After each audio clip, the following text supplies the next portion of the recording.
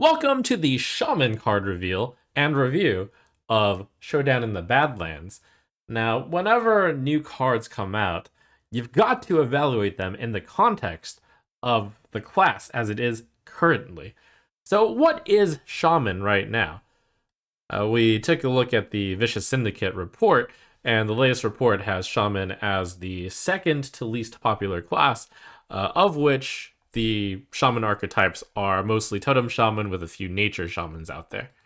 So with that in context, you gotta have that in context, because if you're gonna have a completely new archetype, then that new archetype better get really, really outstanding stuff like Death Knights got last time around, where Death Knights might have gotten enough good stuff for Rainbow Death Knight to be good.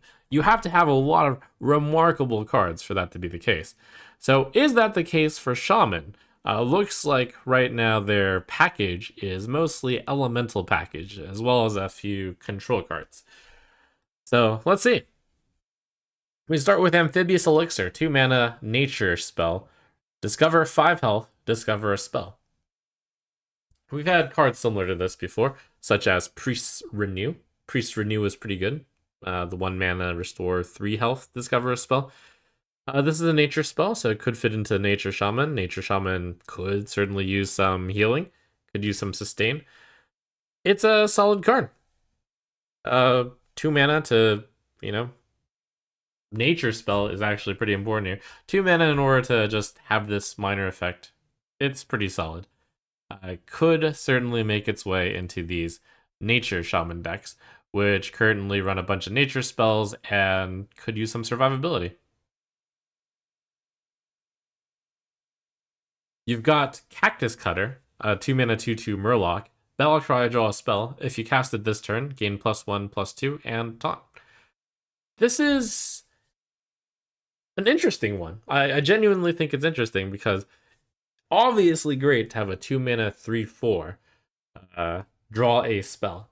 Like, that would be fantastic. The problem is, how often do you get to draw and cast the spell on the same turn?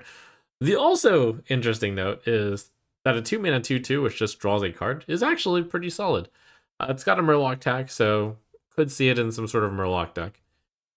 Shaman Murloc is an archetype, and probably the most important card of that archetype would be the Howdy Fin, the 2 mana 2/3 Murloc, which continuously generates you Murlocs when you're out of cards. So that's really good. While there's only one Shaman class Murloc here, it's quite possible that this card, as well as the neutral Murloc, is what'll boost the Murloc Shaman to viability. Although, when I say viability, when you only see these cards, that's not really enough cards, once again, to boost an archetype that doesn't currently exist all the way to playability.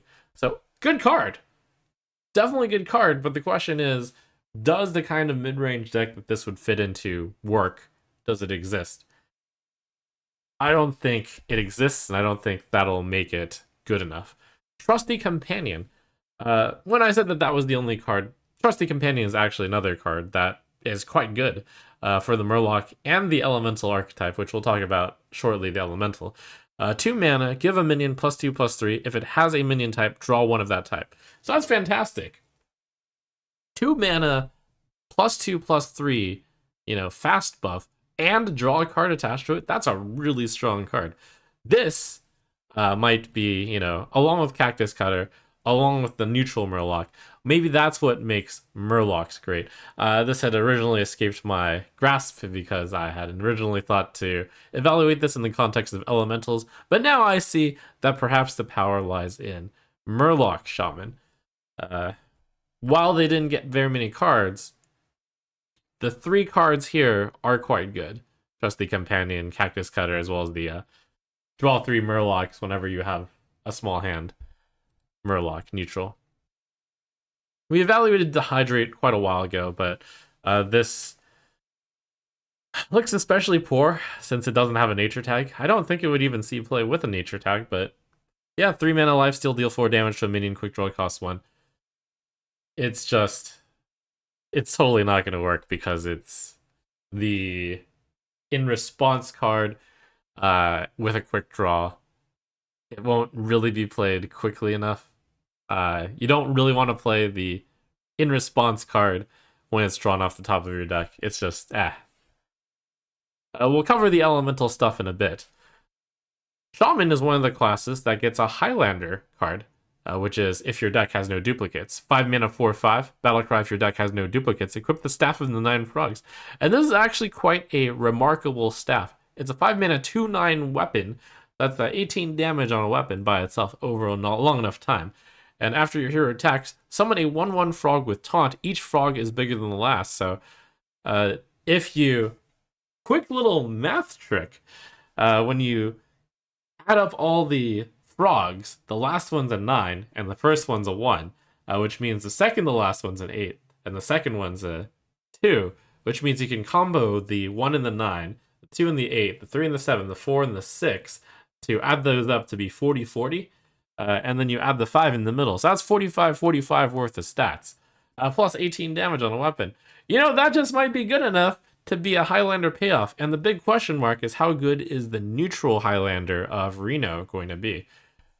Big question mark on whether or not Highlander decks will be good enough, and it's all based on just the unrevealed Reno card. But that Reno card better be really good, because I'd say as good as that card is, and yes, Dr. Holiday is fantastic. It all depends on how good Reno is, because, yeah, this card's way above power level, and when you draw this on turn 5, you're going to win a lot, but the question is, do you have another thing that is a payoff for building a Highlander deck? And again, you got to remember that the Shaman deck archetype isn't that strong for a lot of other...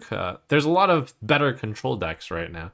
Those being Priest, Death Knight, Druid. You could count Rainbow Mage as basically a control deck.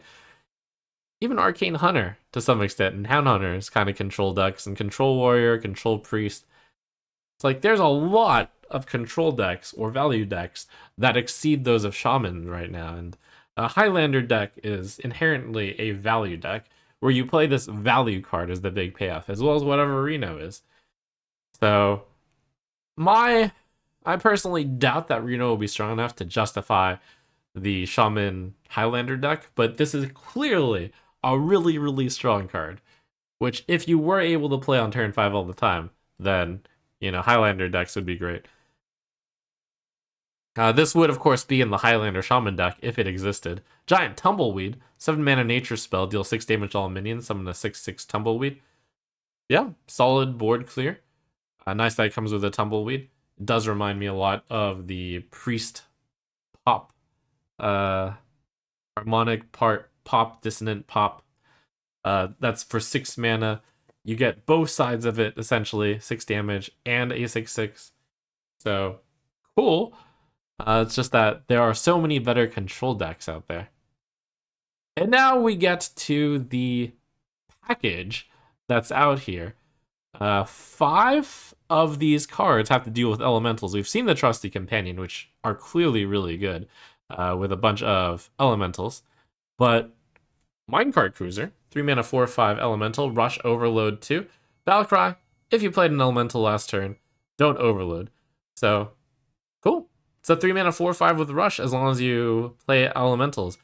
Now, the payoff for this isn't actually that strong, because you've got a Ogre in this set, which isn't even that, you know, good comparatively.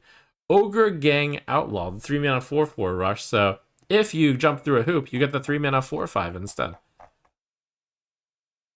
So, good stats for the cost, but is it good enough to justify this completely new archetype? Living Prairie we saw early on, 5 mana 5/4 Battlecry. If you played an elemental last turn, summon 2/3/3 cows with Rush. So that's pretty solid. It's a 11/10 statted minion, of which 6/6 is fast. It has Rush, so that's good. But is it good enough to make an archetype? Now we see the Scar, the Catastrophe, the big payoff for playing this deck. 7/7/7 Elemental Battlecry, deal 1 damage to all enemies. Improved by each turn in a row you've played an Elemental. This card is actually quite bad. You clearly played an Elemental deck, but it's not something that's that exciting. I'd say, I mean, the maximum payoff is obviously you curved it. 1, 2, 3, 4, 5, 6.